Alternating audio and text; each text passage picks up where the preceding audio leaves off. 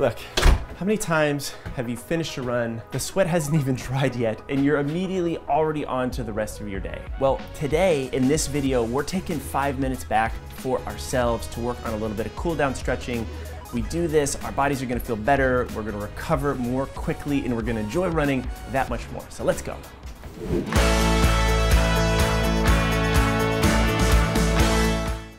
So look, sometimes we hear stretching and we kind of roll our eyes and we're like, oh, we're supposed to do it, but we never do. But let's remind ourselves why stretching is so important. Remember, there's a huge relationship between your range of motion, your mobility, and your mechanics, and your ability to stay healthy. I've worked with a lot of strength coaches and physical therapists over the years, and they've really painted this picture well for me as I've dealt with numerous injuries. The tighter our body is, the more we tend to move in compromised movement patterns. And the more our movement patterns are compromised, the more likelihood we are to have some kind of injury, because all of a sudden we're piling upon a bunch of miles where the wheels in the car aren't fully aligned. It's like driving your car down the road with like a tire turned out. You're just gonna start chewing through that rubber a little bit faster than if it were aligned. So we're gonna use the stretching routine to realign us a little bit, get some of that range of motion back, and feel healthier as a result. So the 3 exercises we're gonna do today involve leg swing, some hip circles, and a little downward dog. And these are so key for opening up your hips and restoring that range of motion that if we don't take care of, we tend to get tight and stiff, and when we get tight and stiff, we tend to move a little bit differently, and when we move differently, that's when we tend to get beat up and potentially injured.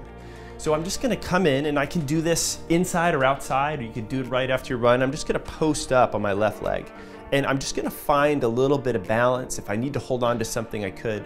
And I'm gonna start with some gentle leg swings. And my goal here is to go for 10 to 20, starting small, and slowly, if I can, making them a little bit bigger. Now, what I'm doing here is I'm really tight in this midline, and making sure that as I swing my leg out the back, I'm really hinging at the hip and not at the low back, if that makes sense. So I'm not trying to swing the low back here. This is tight, so just this leg moves. And I'm gonna get a little stretch in the hamstring in front, as well as those hip flexors at the back that get so tired. Once I've gotten my fair share, 10 to 20, I'm gonna get into the split lunge position, walk this leg back, put both hands into the ground. I'm in this long runner's lunge, and this is what I like to call hip circles, because I can do these little circles with my hips. And I love this one. We're gonna do about 10 in each direction. Again, this is like cooking the favorite recipes you know. It's no hard amount of ingredients for anything. It can just be 10-ish. You could do more if you need more. You can do bigger circles if that feels good, or smaller ones.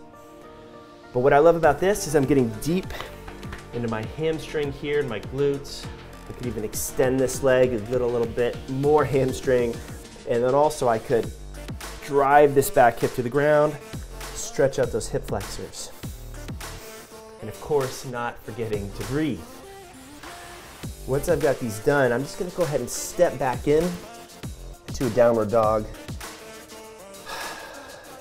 When I do this, I just like to pedal my feet out a little bit. Kind of hold for 20 to 30 seconds. You could pedal your feet out 10 times on each side. Finishing up, standing up tall, and then we're gonna go ahead and do the other side. So now, I'm gonna post up on my right leg. I'm gonna start swinging this left, back and forth here. Again, you may notice one hip's a little bit tighter, stiff from the other. And again, I always like to start small just to find that balance. If I need to hold something, I can totally do that. I can make these swings a little bit larger, only as much as your body can give you. So everyone's range of motion is different, so everyone's leg swing is gonna look a little bit different.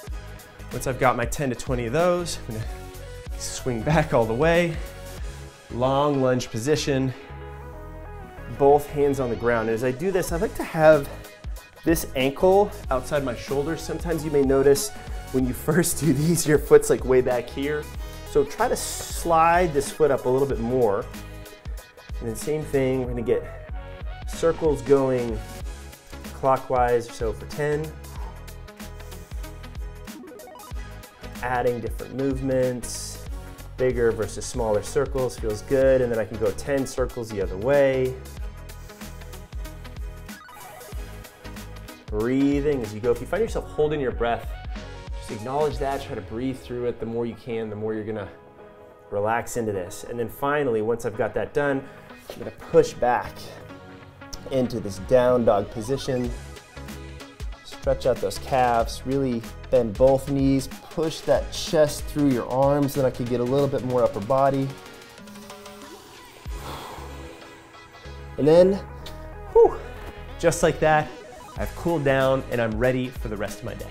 Now that we're all limbered up and ready to go, remember, the Big Run training program starts next week. We've got 8 wonderful weeks to train together at a local Fleet Feet near you, or follow along with the virtual training program option. We're doing this with Brooks. This is all for the Big Run, which is our way of celebrating Global Running Day on June 7th. So click that link below this video. I'll see you in there.